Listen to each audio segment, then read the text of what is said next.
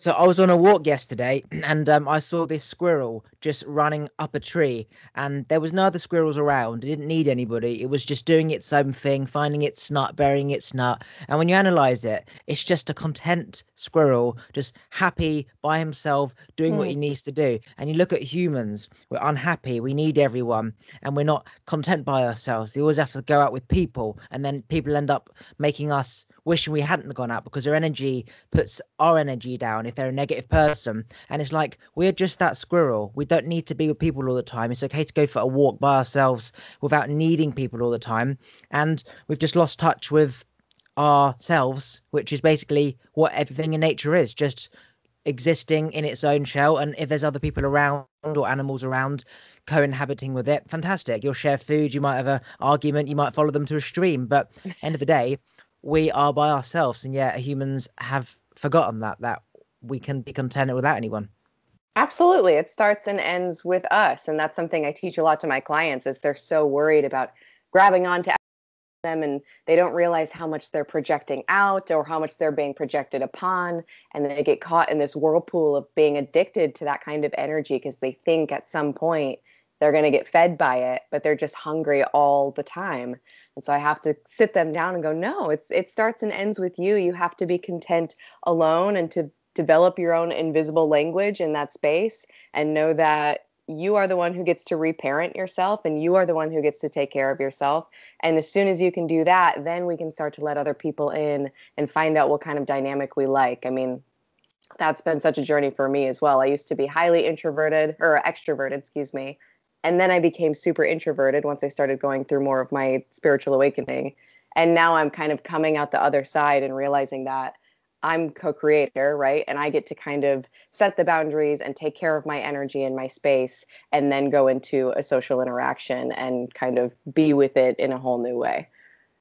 Yeah, what's amazing is that when you say look on Google Maps or Apple Maps, you keep zooming out and you can see the Earth, and you keep going Mm. out, and it's just like this small dot. And you think just the drive to say the opposite end of LA from where you are takes ages, let alone going to Australia. And then you zoom out and you realize this is just one rock out of thousands, probably Yeah. millions. And you keep zooming out, and it's like we're just a floating bit of dust in the air, Yeah. and the rock, the Earth's just a floating bit of dust. And then you think all this shit on humans have is it doesn't mean shit. It's in our heads. It's like Yeah. everything is in our heads and how we see it. Because the grand scheme of things, we're just a bit of bacteria, and it's like, Yeah. wow, these problems don't really mean anything, and they're what we've created by ourselves. And they're not actually problems. They're like it just neurons firing up that you don't want in your head because of it's so when you look at it like that, it makes every minute, like everything, because it is just minute. All problems are in our heads, and when you zoom out, you see, oh, everyone else has got problems as well. Mine isn't actually that bad, and then Mm. you start to feel like you're lucky that yours isn't that bad, rather Yeah. than I've got a problem, so I'm going to make your problem worse. So we now feel the same about our problems. That negative, toxic cycle. Oh yeah, it's like it almost becomes a competition sometimes and everyone's walking around with this all this looping mental energy and I'm like if you just can bring that down into your body, you start to gain a perspective immediately on just how much you're holding up here and you're letting it loop and you're letting your thoughts run wild and I love that image of scaling out with, you know, the planet and seeing the solar system and the Milky Way and then you go I remember the first time I saw that to scale and I was baffled because it went out like 15 times and I think I saw it when I was like 20 years old, which is way too late to be seeing that, but it just astounded me. I couldn't believe how far it went out and I immediately felt just what you said, like my problems are pointless, and at the same time it made me feel very very, and this could be an ego thing too, but it made me feel very very special in a way, like if we're all still here amidst all of that debris and that dust and we're just a speck, then something feels very significant. So I've talked to a lot of people who have like, oh, that makes me feel like, you know, what's the point? And I'm like, no, I that makes me feel special, like if we're still here. I don't know. Yeah, so you like when you think that Earth was perfectly positioned from the sun, so it's not too hot and not too cold, enough to get moisture to grow, blah blah blah. I have all Hmm. the planets that are too far away, too cold, too close, too hot that it burns. We Yeah. think, wow, it's not what is the point? Like, we're gonna die with bacteria. Like, what's the point? Like, you should feel lucky that you are aware of your existence, and that because Yeah. you are aware, you can now live the most amazing life, knowing that you're going to die at any minute. You could die at any minute. That's how people should look at it. Because I used to think, what's the point? I'm spiritually awoken. I know the system's fucked. Everyone's got problems. Everyone's getting disease. Like, what is the point? And then it's like, no, because there would be no point. Now you're here. You have to like make the most of it. And if all you are aware is how you feel right now, and that's all you can change, why do you feel like shit? Or, I feel good, do it again. Then you might as well just make the most of that. It's almost like being on holiday and then realizing you're going home very soon. So you're really just looking at the beach one more time. You're in the hotel looking at the window. You're saying goodbye to your friends. You're hanging around the pool. You're looking at your watch and it's like 5 minutes and it's 10 minutes. You're really making the most of that moment until you realize that life is it's that for like say 80 years. And then you're not Yeah. going home in 5 minutes. But yeah, it's all to do with how you see it. And it is a blessing that we are able to control our existence out of like Absolutely. anything in the whole universe. Probably animals cannot to the same extent, unless there's other intelligent species like us on another planet, which there probably isn't, unless it's some different system based on not having the sun or whatever. We are extremely lucky. Out of billions of bacteria, we like the only one that really has control over everything, really. Yeah, yeah, no, I like to look at it as like a fun ride that I signed up for and that I've probably signed up for over and over. I wanted to ask you, was there you had mentioned feeling like things were pointless at one time, and I felt that way at one point as well. I was very depressed in my early 20s, and that was pretty much how I felt round the clock. But was there any sort of book that you read or concept that you heard that pulled you into the space that you're in now? I'm so curious. So I've always been a like obsessive analytical thinker, Mm, analyzing everything to the nth degree, every why until there wasn't a why, mm, going down every path, understanding everything. I wanted to have answers because I didn't have answers. And then um, I essentially had a breakdown from excessive thinking.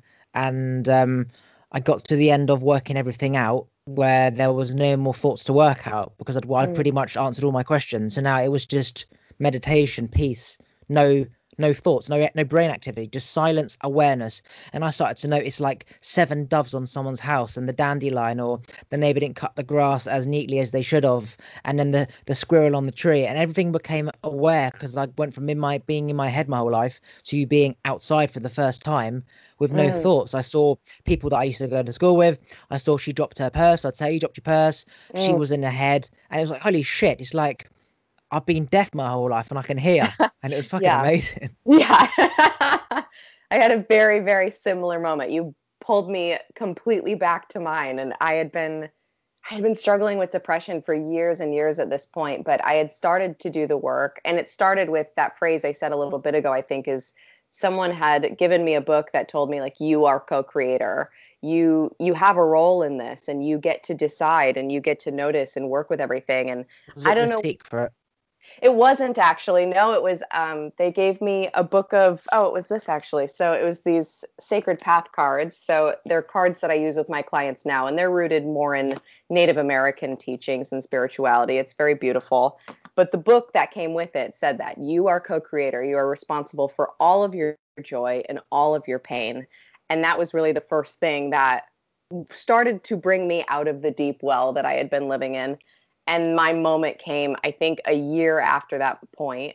I was in San Francisco studying and I was walking down the street and I just had that same moment of like, oh my God, that tree and like the leaves over there. And there's a man riding by on his bike. And it's like feeling like it looks extraordinary for some reason. Like my eyes popped open. And my favorite thing about that too is like once consciousness touches you, it never leaves, right? It's not something you can just be like, I don't think I care for this.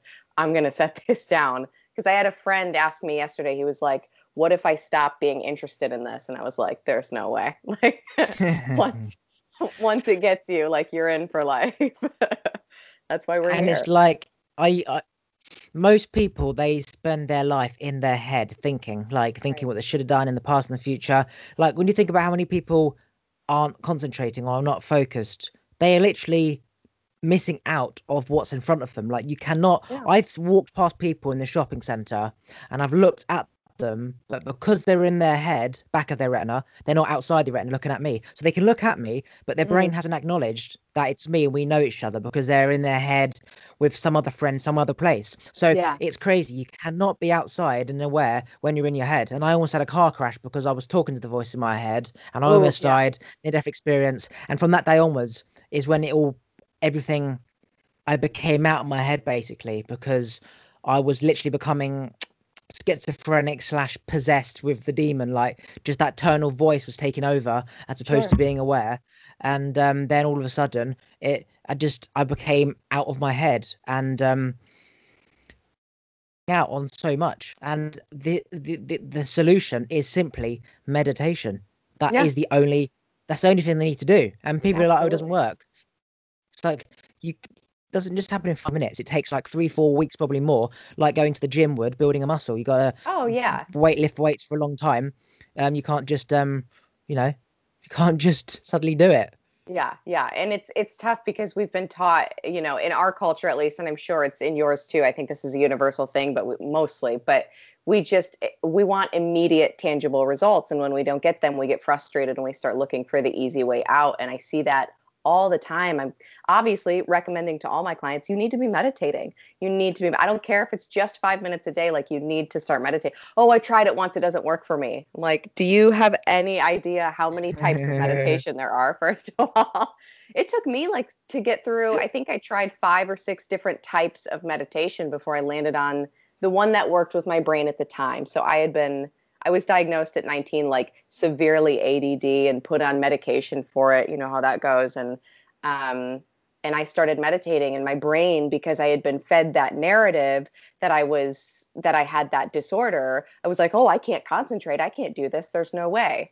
But I knew that there had to be a way. So I kept looking, thank God. But that's what I run into. Everyone's like, oh, I can't get my brain to quiet down in order to do this. And I'm like, it's a muscle, you have to work it, but also let's explore the different types of meditation and find the one that works for you. Like, let's not just set this down because you tried it once and you felt like it was a failure. So it's pushing through that too. Like, it's everyone wants something that works immediately. They want a quick fix. And when it comes to your brain, you've been running through the same patterns for how many years? It's like you know, you have to get on this train and want to not get off because the brain, it takes time. It takes so much time to start working with and get out of there. So based on what you said, you'll find this interesting. I was diagnosed with Tourette's when I was 12 years old on medication till I was 21, came Oh, off well. the medication, and 3 weeks of meditation, the Tourette's disappeared. So I Oh, worked out what love that. Tourette's was. It was excessive brain activity, stimulating face muscles through frustration and needing other muscles to help the brain process the power. And then the Mm, swearing is the frustration of trying to work out, is there a chicken or the egg? How can God be in the sky? Is there shops? What does he have for dinner? Fuck, cunt, shit. What the fuck does he do? And so yeah. in my head, the tablets would slow my brain down so there's less twitching, so the tablets work, but my Okay. thoughts were still there. And so 10 years later, I learned, got the secret book and whatever, and I just came off my medication literally overnight. Everyone said you got to come off it slowly. I just stopped taking it overnight, and then 3 weeks later, of literally, I remember just all day, every day, lying in my bed. Every time a thought came in, I went, bleh!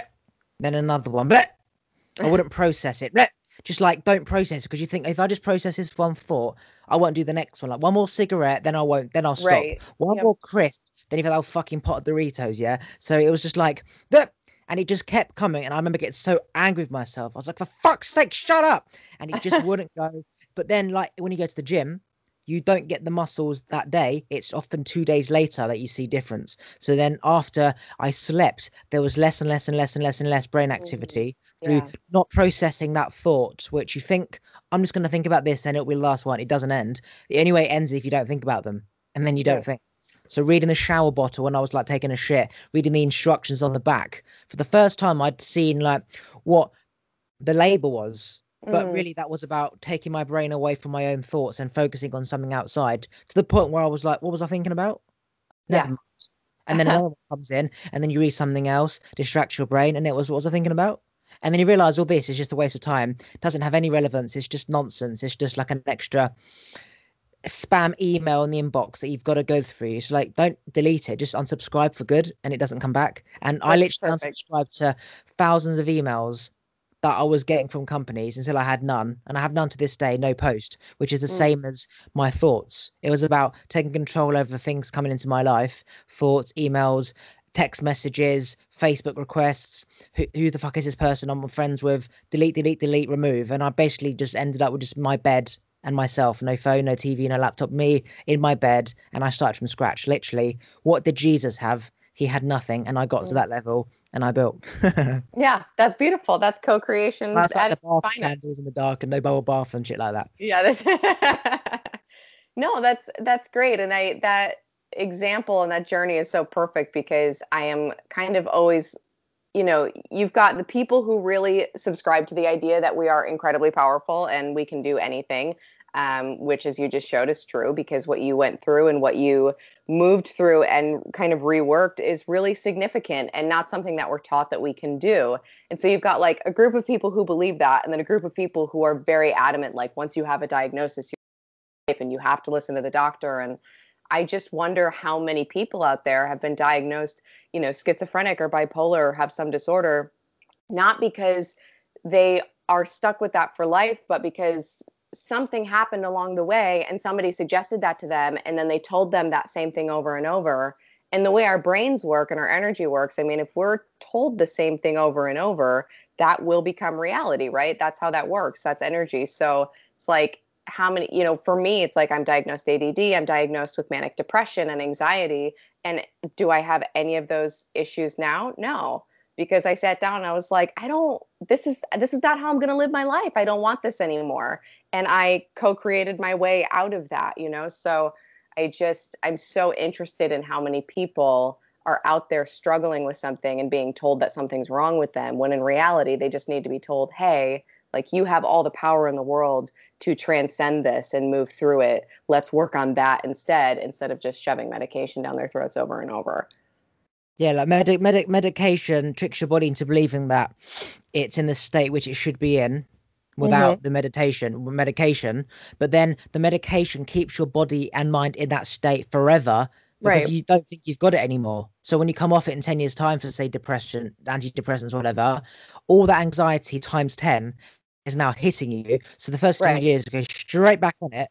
Yeah. So it's the medication which is the problem in the first place. Yeah. I cured 10 years incurable worth of Tourette's in 3 weeks by medication versus with meditation, whereas medication was the reason why I had it in the first place. And they had the doctors and the crisis team, the psychiatric team come around to try and assess me, and they kept asking me to tell my past. So they could say, based on your past, you've got ADHD, OCD, Mm, Tourette's, um, fucking Asperger's, ADHD, autism, whatever. And I right. didn't say anything in the past. I said, find what is wrong with me right now, right this moment. I'd say I had cancer when I was 2, leukemia when I was 3. Does that mean I've got it now? No. So that's what you're trying to say. If I had something then, I've got it now. So they Mm, tried to go into the past to get, oh, definitely OCD, Asperger's. Okay, so you say you've these are the traits of Asperger's, meaning you've got it now because it's all one, and therefore the solution to Asperger's is these tablets and whatever. And I stood still, and every time they asked something in the past, I basically said, "That's in the past. We are at present." And eventually they got so bored and annoyed and frustrated, he looked at his colleague and said, "Yeah, definitely Asperger's, trying to play the system, whatever." And I shook his hand and he left. And that's the whole point of the system, that when you are lost, you are looking for guidance and you follow the authorities because you believe that they are superior to you. Follow the doctor's always right. And the doctor's following a university professor who learned something 50 years ago that he was taught from a professor fucking millions of years ago. And whilst he's teaching, science is changing in China, yet to come over to America. And it's just like everything's just bollocks, basically. People just want a quick escape, and the quick escape is just like a tablet. And the answer is just going into yourself, meditation, shutting yourself away from humans because they're the problems, like interfering with your life. And that is literally the solution, because that is the problem. oh, Trying to absolutely. get outside when it's already in you. Yeah. Yeah, this like never ending preoccupation with the past and the future. It's like everywhere I turn, that's all anyone is ever worried about. And it's like, even they just don't understand like the infinite nowness that is here, you know. And my family even, or like some friends will be like, why aren't you worried about this, why aren't you doing this, why aren't... I'm like, because it doesn't matter, it's not here, it does not matter. I can take actions right now that will set me up for success in the future, but I'm not going to worry about it because I know that everything is as it should be.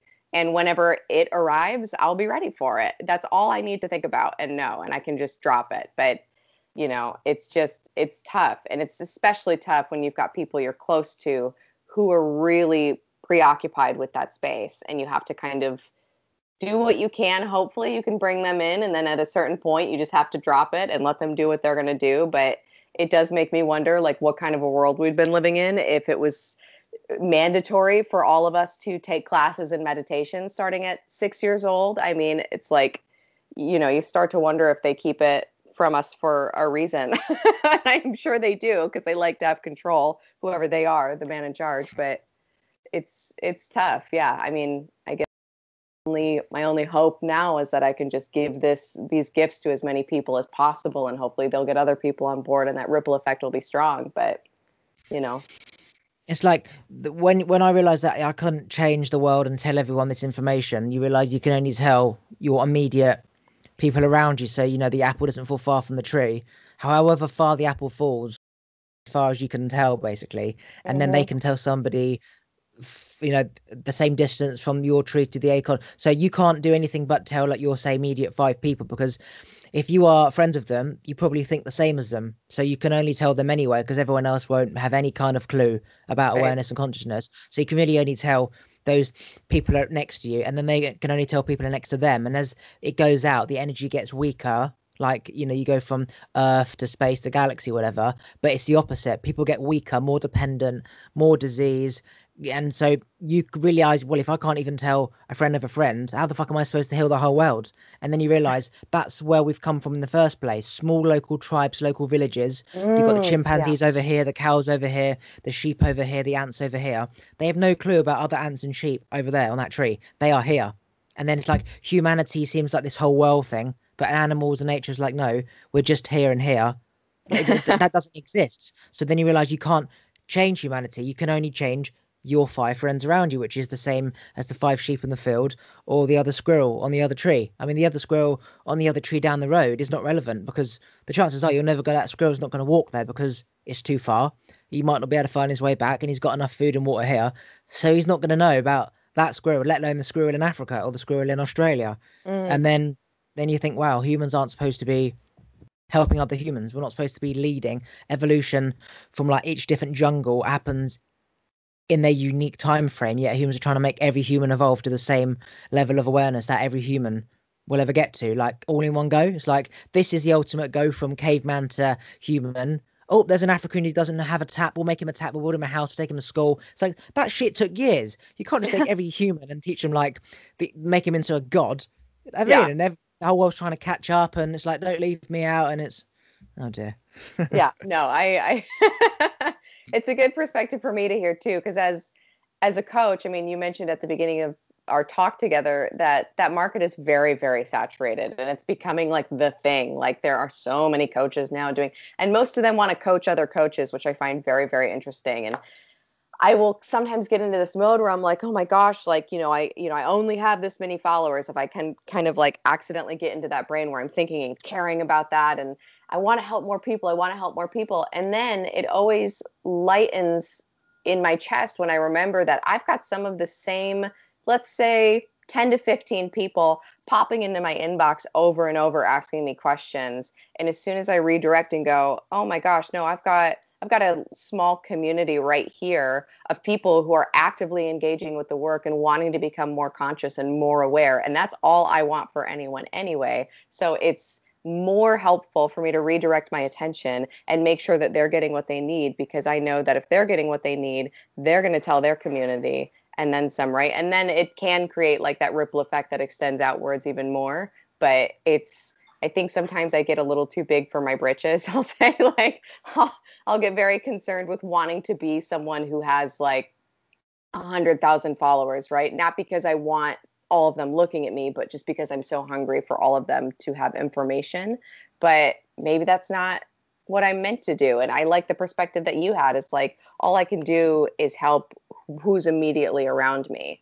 And I also have to trust that whoever's meant to find me will. I mean, we found each other, which I think is very, very cool. Like Instagram has been amazing for me meeting people who are conscious and, you know, and outside of my community growing up, like I wouldn't have otherwise met any of those people, but I do think that we're magnetically attracted to each other, which is a very, very cool thing.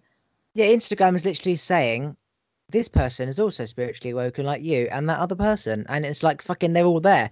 And all I do is like, suggestions. That person's awoke. We're gonna have a great conversation. Instagram's literally doing it all for us. And I recently gave up on the Instagram side. I realized that even if you have, say, 1 million followers, based on the algorithm, a small percentage only see your post. Because if they're following, say, 2,000 people, Yeah. Instagram's only going to show, say, the top 5 accounts that you interact with and watch anyway. So Hmm. followers don't mean shit. Those 5 people that keep messaging you, that pay you £10 a week, which is £50 a week, which is whatever a month, whatever, that is real. Anyone who has the followers, they might have the followers, but in terms of the engagement and who sees the post, it is minimal, Mm. absolutely minimal. And I went through this summer of sticking to an Instagram system, DMA every single body who followed me, right? I went through a complete the system and it got stuck. It didn't go further than X amount. And that's Mm. because of the amount of people that actually see it versus the amount of followers. The maths doesn't add up. For example, I'm thinking I want 5,000 people to listen to the podcast. 300 people regularly listen to the podcast.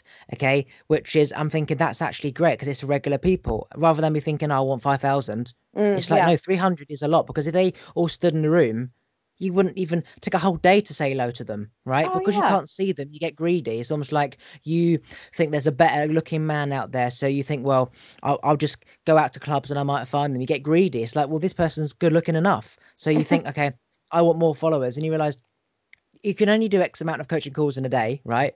So Oh, yeah. X amount, so like 7 hours, £10 an hour, 70 quid. You can only really say, I don't know, 2 grand a month or whatever. Why do you need 5,000 people? It's like it's in our heads of more when Yeah. little often is little and often wins. Like slow in the hair, the hare and the rabbit, whatever. The slow always wins. Yeah. Um, Again, it goes down to local tribes versus big governments. The Yeah. small wins. So Yeah. followers mean absolutely shit. And now I Yeah. don't care about that anymore. I'm not even doing Instagram. I'm just doing podcasts, enjoying a chat and putting it out there rather than doing it for the purpose of monetization because then Yeah. your mindset's different. Now you're thinking about, oh, I need to release an episode. I need to do that. Oh, fuck me. I've got to find somebody. So I've got to rush through a podcast. But it's like, that's not what it's about. It's about being present, enjoying my time with another person. And if someone else can benefit, fantastic. And then because you change that mindset, that's when it normally does rocket because when you stop focusing on it, what you want comes and all that shit. Oh, absolutely. Yeah, and I have to have very, very strict like chats with the piece of myself that wants more and thinks that it needs to play a game, you know, and that's tough because I've got like as a spiritual person, I am constantly trying the world tries to drag me into playing this game, especially as an entrepreneur, right? And I need to make ends meet. Like that's certainly part of it. I have to play the game in some capacity, but there is a lot of the game that I just end up at the end of the day I'm like you don't need to be like stop worrying about this, stop playing this, like you don't have to do all that, like you know as well as I do, like you just said, like as soon as you release your grip is when everything falls onto your plate. I mean, it's just amazing like when we can move ourselves back into that state of I'm allowed to expect good things. And if my intentions are clear and the alignment is there and I'm living now and I'm living purposefully, it all just like kind of comes in around you. It's very, very beautiful. And I feel like I was able to lock into that before I even knew I was doing it because I used to be in sales. And I always found that as soon as I stopped concentrating on the number or the goal I was supposed to hit, is when it all happened. And it was just like, and then I was like, past my goal, you know. And it's the same thing with manifestation. It's like as soon as you stop worrying so hard that you're going to get it and stop trying to play this game that everyone else is telling you you have to play is when you suddenly realize how unbelievably satisfied you are and everything you need is right there. But teaching that concept has, even though it feels so simple, has been the hardest among all the things I feel like I teach. Even amidst all the stuff, you know, it's the consciousness, and I'm teaching them psychotherapy techniques. Even after all that, it's like just the simple idea that like you you can have whatever you want and you just need to let go to have it. People are like, I have no idea what that means and how do I do it? So I'm always searching for new ways to explain that to people of like what it truly means to let go. And it's amazing how people just find that to be the most difficult concept there is, how to let go. It's like saying somebody don't worry about making money when they're in debt. All they can focus on Yeah. is the debt. So Right. again, it all comes down to that when people want something, they focus on it more. When they can't get it, they focus on it more. And I call that like having a magnet at school. You've got like a north and south magnet, just two Mm. north magnets. When you go close enough to the north magnet, it just pushes away. And no matter Mm. how much you go against it, you push it even harder and it shoots across even more. And you creep up and it still pushes away. And you fucking push it and it fucks off. It doesn't happen. And if you give that as an example, even demonstrate that magnet situation, show them that you are this magnet. When you're focused on something that you really want, this is what you're doing. And you'll see the two north magnets just doing that. And you see if you push it more, it goes further. People learn through visualization more than they do anything else. We have this thing True. about kinesthetic, which is reading, and auditory, which is listening, and visual, which is whatever. Kinesthetic is man-made. No fucking person learns from words written by somebody else. That's not how it works. We learn through trial and error, what we see, what we hear, touch, taste, whatever. So showing people has them understand it and then they translate it in their own way rather than you or me or a book trying to explain their way of how they understood the same thing. So they can see that magnet and get it in just like that. Whereas you could try and explain it in so many languages, they still won't get it because they have to translate it their own way. And I know this from my experience. My dad and everyone at school used to try and teach me shit. Wasted your time. They could have explained the same thing over and over again. I still wouldn't get it. I have to ask you the questions as I'm working it out. So, Mm. what do you mean by that? Okay, and this one, and I got to put the steps together in my head. So it's almost like heartbeat. Dun dun dun dun dun dun. Mhm. I'm putting it out. You're confirming if I've got it right. I'm putting it out. You're confirming, and then I put together that thing like there's this board game, blackjack or whatever. It's just like whatever. Um, yeah, and you can try and tell people, but they still have to work it out themselves. It's like people are going to get there eventually, whether people help them or not. The only difference is that one person they can end up spending hundreds of pounds towards because they're there in that moment. So they could get that information once and 5 months passes and they still get there. They could be here and spend thousands on a coach, thousands on a mentor package and still get there.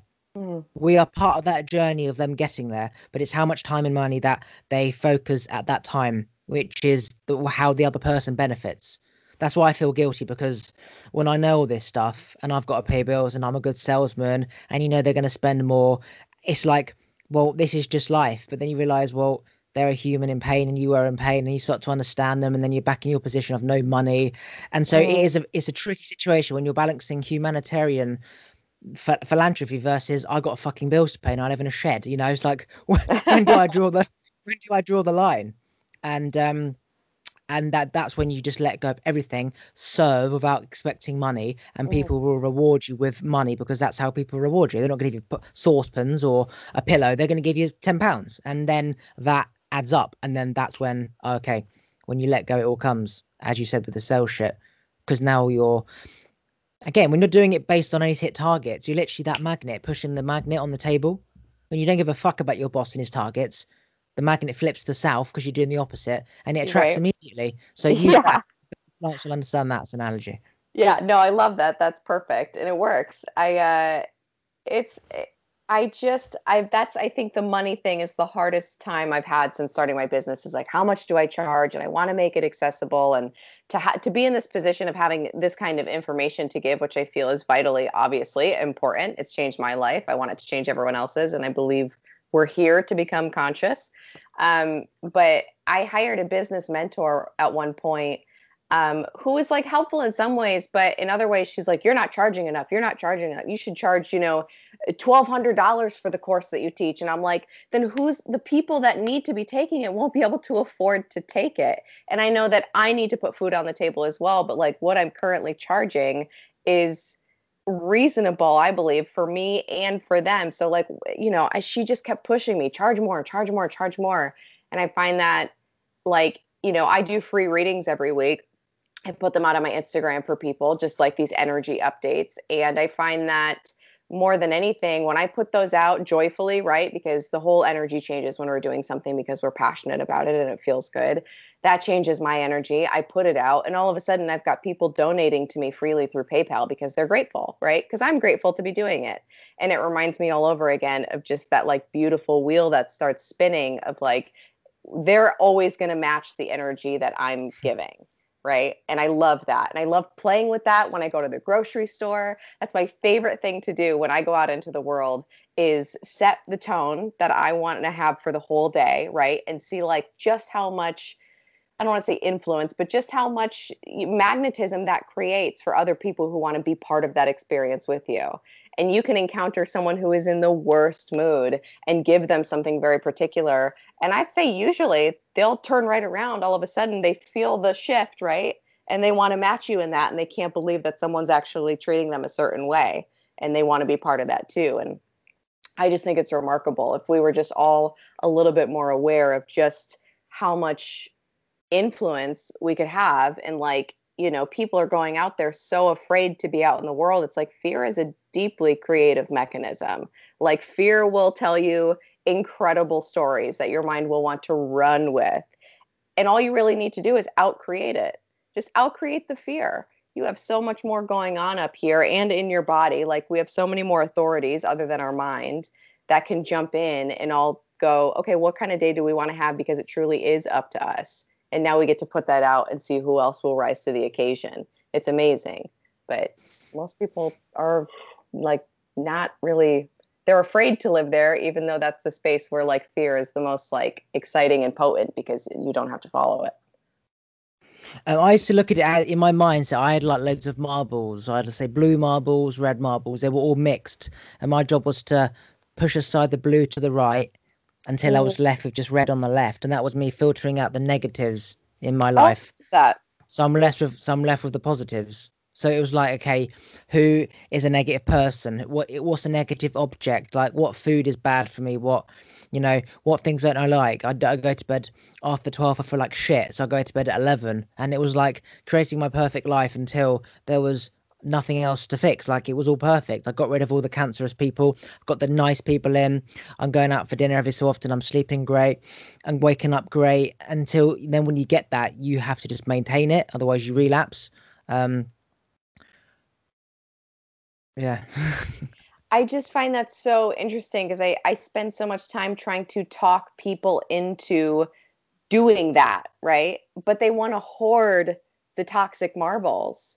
So, like, in your opinion, what do you think that is? Like, why are people so attached to the toxic marbles? Like, and I'm telling them, you have to love yourself enough to choose the shiny ones and the ones that make your life good, but they're so afraid to let go of the ones that are toxic. And it amazes me. um it's like it's feeling. They are used to that feeling. That is them. That's their Sorry. default feeling. Like you're Right. having a cigarette after work, your body's like, hang on a sec, something's not wrong. You're not having a cigarette, so you have a cigarette. If you have a Chinese on the weekend, your brain's going to be set up all through the week for that Chinese, for the MSG, for the rush, right? Mm, So that those thing objects, each was a memory at that time from a friend, from a grandparent, from a school teacher, whatever.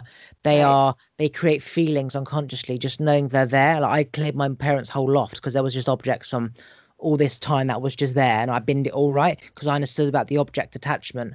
And so when you're trying to pull them out, I guess what I'm trying to say, unless people ask you for help, you're wasting your time helping them. Oh Profit, yeah, yeah. you can make more money than if they want it because you are selling them to take confinement in you. But then if you have a conscience, then you can't. So this person selling you this package, she might have got through this as like, let's say it was a hate thing. So you can either forgive people who got you to this state, or you deep down hate the parents and the people you grew up with, and then someone says, look, here's the law of attraction, power of the mind, teach them out, and you sort of despise these people unconsciously, so you Mm-hmm. can charge this fucking ridiculous amount of shit, and you have no guilt because you're still deep down hating. So there's two ways: forgiveness or getting back. So to your question, if people aren't ready to jump, Oh, you can't make then them. people aren't ready to jump, then they're going to sink, right? So unless Yeah. they're on the edge of fucking like, I'm ready to jump, catch me, then you are pretty much wasting your time. Not completely, because they might remember that you said something back then, but they have to have a reason to get rid of all that stuff. You literally have to go back to the age of 1. You can't just spin something that you have when you're 18 and 19 and 14. Right. If you've got stuff when you were 5 and you were 6, they've got to come first. It's got to be in order. You've got to go back in time. 0, 1, 2, 3, 4, 5, 6, 7, 8, 9, 10. Not just bin a few and keep a few. No. Oh, that's my Mm-mm. nan's vase. I'll keep that. Oh, but my granny's shoe. I don't want that. You got to fucking bin it all. Um, then these objects, the marbles, unless they're willing to get rid of them or they have no other choice, they simply won't, because it's you saying this is a new life that they don't know exists. Unless they are wanting a way out, they're vulnerable, like please Right. fucking help me, then they might be willing to listen. But then they really have to take comfort in trusting you, like trust me, Oh, bin all this absolutely. stuff, trust me. I did this with myself, with my mum, my dad, with 4 friends who I don't see anymore. I did this to them, and they felt like I knew their weaknesses, their vulnerabilities. Were exposed, and they just stopped seeing me. It was Mm. really interesting because I did it because they were my greatest friends, but by doing it, I lost them because now they saw that I knew their hoarding habits, their problems that no one else knew, and then they just fucked off. And it was sad, Yeah. but Some people don't but want to be seen. but I realize now it's probably more for me than it was for them, because I thoroughly enjoyed having a system. Right, we're going to go unsubscribe all your emails. We're going to stop all this post coming through. We're going to go through your phone, delete all these apps and all these phone numbers and all these Facebook friends from fucking years ago that you met on a night out. We're going to go under your bed, bin all that shit, order your clothes, charity the clothes you don't use. We're going to tidy your drawers up. What's this coat hanger? What's this fucking pin, elastic bands? How many forks do you need in the drawer? How many shampoo bottles do you need? All these deodorant cans. And then one by one, it was me ticking off my own thoughts. So it wasn't actually Mm. them, even though it was initially because I wanted to help them. I got so much pleasure out of having a system and going through it that it was just me reliving what I did for me because of how great it made me feel. But end Yeah. of the day, you're supposed to make you feel good before helping others. So we both won. Yeah. Like, you know what I mean? It wasn't a loss. Absolutely. I still benefited because I fucking loved Yeah. going through the marble system or filtering the marbles out. Yeah, it does. It starts, I think it's a little, it can be for some people, it was for me a little painful at first because you're kind of ripping off band-aids left and right for me. And I'm a very nostalgic, deeply feeling sensitive person. So everything is feeling and memory for me. And I get attached to that. But so it was like ripping off band-aids and having, oh my God, like I see this person that they really like, I don't want them in my life anymore because of X, Y, and Z. They're not matching up to where I'm going. You have to push them out, and that's a whole thing. And but it's you were reminding me too of like I used to work with addicts. I was a treatment consultant for a rehabilitation center, and I used to kind of have to tell them the same thing. I'm like, the reason you're an addict is most likely because of something that happened between the ages of 0 and 15, right? That's when we have all of the experiences that kind of dictate all the stories we tell ourselves for the rest of our lives.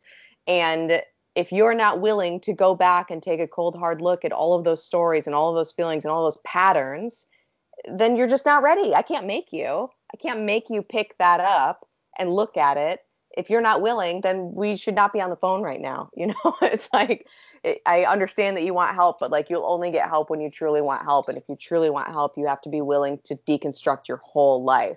Which, yes, it's tough. It takes work, but is it worth it? Like beyond, there's a reason that all of the mystics and philosophers that you see out there are like pretty happy, and you wonder like what their secret is. Well, the secret is they did the work. They did the work. They were willing to go back and set everything down and only take what they wanted with them, or maybe take none of it at all. And also like deconstruct all the feelings that go along with it. And that's what I teach in my course right now.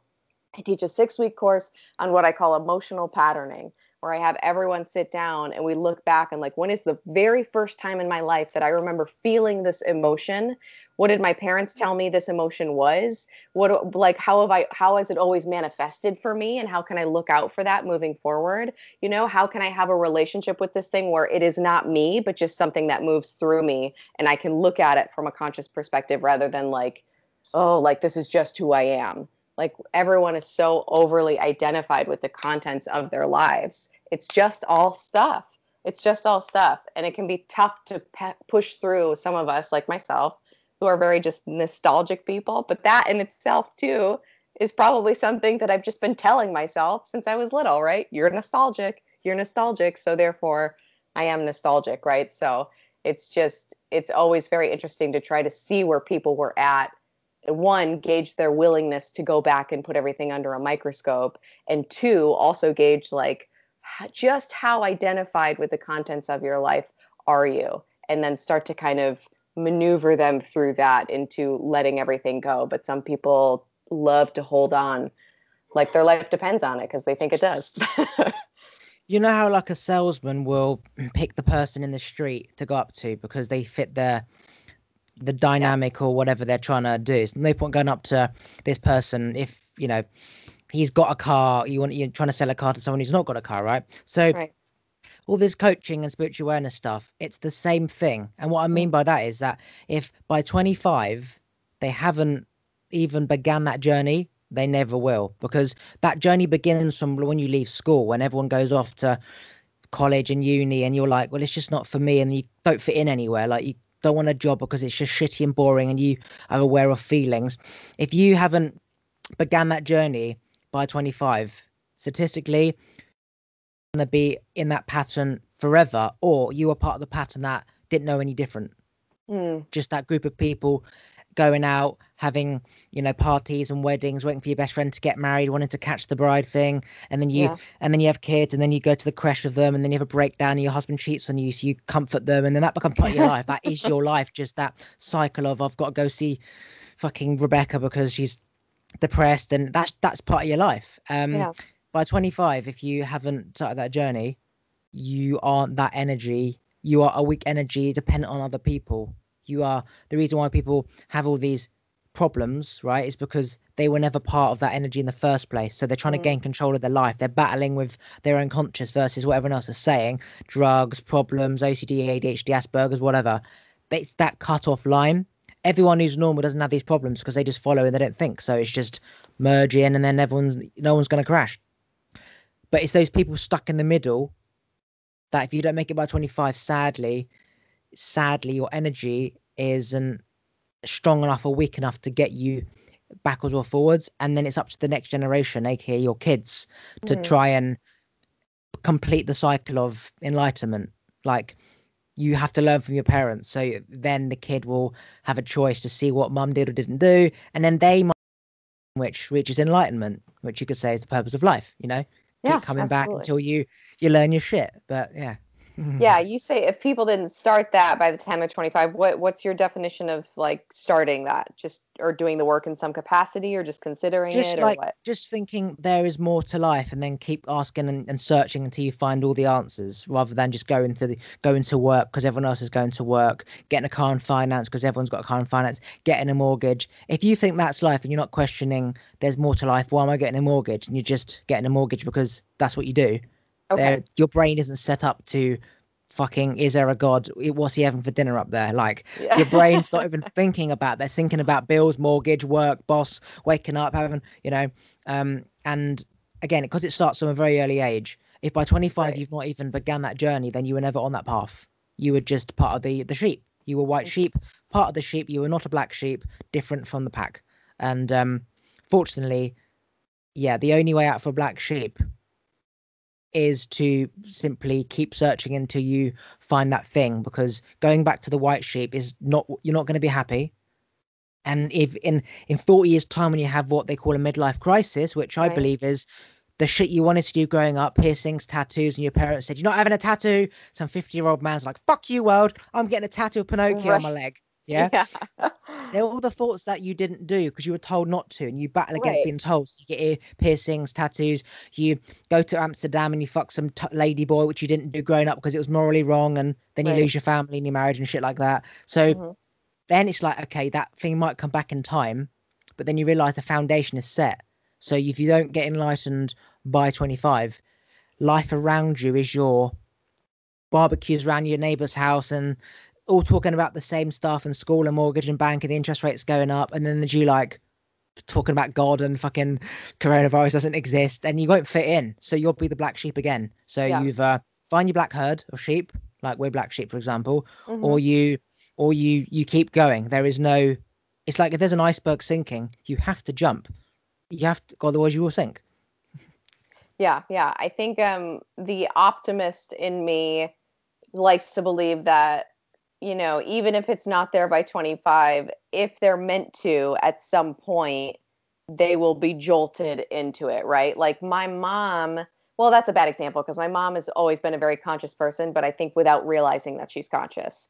Like she's just kind of always operated that way, but only now around 62 she's starting to really get it more into mysticism and spirituality and ask more questions and deeper questions than she ever has because there are some things going on in her life that are causing her to uproot herself and everything's changing, right? But you're right. I think she probably was already in that space. But my dad, for example, I try to explain some of this stuff to my dad, and he looks at me like he's got marbles for eyes. Like he just Just get doesn't. a mortgage and get a husband and live happily ever after. Exactly. Are you sure you don't want to work for the family company? You could make more money. It's like, no, I don't want to sell What, paper. and I'm never be home because I'm always at the office. No Yeah, thanks. exactly, exactly. He's been doing the same thing since he was 18 and he just retired a few weeks ago and he's like, I've been looking forward to this since I was 18 and I'm like, this is what like your whole life has been permeated by I can't wait to stop working. Like that sucks. I'm sorry for you, but he also like you're right, I don't think he ever really questioned the setup that he was given, right? Like he was told like, yep, you go to work and you get married and you have kids and you have a mortgage and you have a retirement plan and his life revolves around having enough money in his retirement plan like and it just makes me very sad, but I wonder if at some point maybe he'll have some sort of experience that makes him question, or is he just going to be lights off forever? I don't know. I like to believe that he'll have something that'll jolt him into questioning, but I guess Some I need to see it. something like a near-death experience is normally a reason for why they shit together because they realize, fuck, I could have died and I've done fuck all. I've worked for the same company 40 years, wanted to wait for retirement. Most people, when they get to retirement, their brain is dead from working for somebody else, that Right, they only really have, say, if you're lucky, 20 years of actual life because you only have the weekend when you're for the last 40 years. So 5 days a week's working for somebody else, weekends for you. You've only like spent like a minute part of your life for you. So you suddenly think, okay, well, if I get to retirement, I've got the rest of my life for me. But then people don't realize that your brain's been working, it's dead, your body's dead, right? right, And then all this money in the bank that you're saving for, you end up fucking dying, you don't spend it, or you get a disease and insurance and healthcare. So it's like I right. waited my whole life to pay for have all this money in the bank for retirement, and then something happens and I can't even spend it. And who wins? The capitalist people, the corporations, which is why you said being happy with your coaching money, even though you could have, say, millions, that's not going to make you happy. You're part of the No, system. Just because you got more in the bank, you're still part of the system. You can't spend a million, let alone fucking 300 grand. It's the same thing. Like, you can't. How many massages are you going to get in a week? Like, how many rounds of golf can you play? And then, exactly. and it is crazy. Like, we have a postman. He literally has been the same postman since he was. It's like the only person I've ever known. Probably had the same job since he was 18, and they literally worked their ass off, slaved their ass off for retirement, and then sadly, because they are so overworked, they do get a disease and they die. Right. And it's like, holy shit, all you wanted was retirement, and you're gone. It's like, what Yeah. a waste. And That's the company, you were just a fucking piece of paper, like just another one in, another one mhm. out, and it's like, and it is scary, but it reinforces that you literally have to do you. Yeah. Yeah, I think that's tough. And there's such a tension I've noticed that's created when people are actively ignoring what they actually want to do or who they really want to be, right? I feel like our energy is trying to tell us constantly, like, no, I need you to be over here. And they're like, no, this is the way I'm told things are supposed to be. And so they work their whole lives, right? And then they go into retirement. And like you said, I think most of them, from what we see, right? Most people get sick and have to spend that retirement money on hospital bills or whatever else. And it's like, I can't help but believe that the reason they get sick is because they've been denying themselves their entire lives, and that builds up a certain type of energy in the body, and your cells respond to that. I mean, it's fascinating to me. Like, I I've developed weird chronic pain stuff over the years that I've since healed with energy work. And I know that it's because of experiences that I had that I was holding on to and I was actively ignoring or not dealing with, right? It builds tension in the body. It's absolutely wild. And it affects our DNA. Like, it just, I'm like touching the place. I used to have like chronic neck pain, and I always touch it when I talk about it because I can feel it in there. Like, that was not just something, I didn't get into an accident, right? I don't have any history in my life of like getting into an accident or having something happen to me. Like, my chronic neck pain came out of nowhere. And I knew through meditation after a while that it was because of trauma that I was just holding in that space. And I think working your whole life that way is traumatizing, and that will get held in your body something once you're finally not doing the work anymore. And it sucks. So I have a quote: too tight to give your family member £20 at Christmas, yet you'd spend 10 grand on their gravestone when they die, right? Think about it. Oof. They save Yeah. so much money. They're so tight to extra £10 in a Christmas card, like £10 is going to get you anything anyway, right? In these days. Yet when they die, oh, a food buffet, fucking gravestone. I want the best gravestone for this person. I want big flowers, fucking £100 worth of flowers at the diner a week, right? I want a flying John from around the world. It's like the last meal. Let's have ribs and all that shit. And it's like that's such a powerful quote, because when you understand it, is that we are waiting for this train that never arrives, and when it does arrive, it's not what we thought, and it's like it's too late. All Yeah. the trains that we miss because there'll be another one and then it doesn't turn up. And that's Right. what life is like. People fear death because they are guilty about the fact they're not doing the stuff they want to do, and they're realizing time's up. Time is running out. And that voice is Mhm. giving you the nervousness of time's running out. What are you going to do? Tell that person you love them, do something. And then they fear death. They're not fearing death. They're fearing that own voice in their head saying, time is running out. Do it Mhm. now. And that voice can disappear literally in a month if you just do every single thing you wanted to do that you've had in your head. Just Yeah. literally, I wrote a piece of paper down and I wrote every single thought, everything I wanted to do, every person I wanted to see, every girl I wanted to say, let's go for a drink, just to tick it off if she was interested or not. Because my brain had to see that the outcome was either what I wanted or it wasn't. You have Right. to like ask that person, are they interested? Otherwise, you'll be 50 years old, you'll be happily married, you'll bump into your school friend down the pub like in Power, Power, the No. Netflix thing. No. Whatever. He's got marriage and kids, and he bumps into somebody from high school, and then he ends up sleeping with her and loses his marriage and his fucking family Oof. and a business because of Yeah.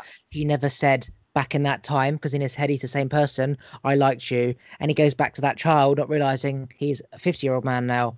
So you have to like get every thought out your head by simply Mhm. writing it down, doing it, go to there, go there, go there, go there. It's like, am I gay? Two, no. Suck a cock. Am I gay? No. Tick it off the list. Otherwise, you're 50 years old and you've got a marriage and a mortgage and kids, and it's that daddy's a homosexual. Don't judge. It's like Yeah. daddy's not homosexual. Daddy didn't suck enough cock when he was 18, right? Yeah. And he loses his family and his mortgage.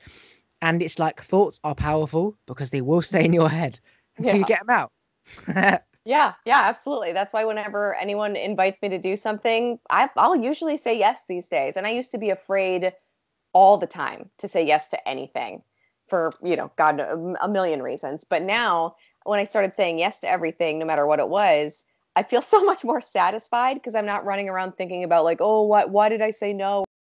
I would have said yes. It's like I just needed to do it and see it. Like, I would rather have a whole life of doing and failing than not doing anything at all. Yeah, That would drive me nuts. that's also similar to the quote of it's better to love and lose than not love at all. It's better Exactly. to experience something than not experience something at all. I want to end this so there's more to talk about next time, because we are on a high right now. So anything you want to plug right now, your coaching shit and Instagram?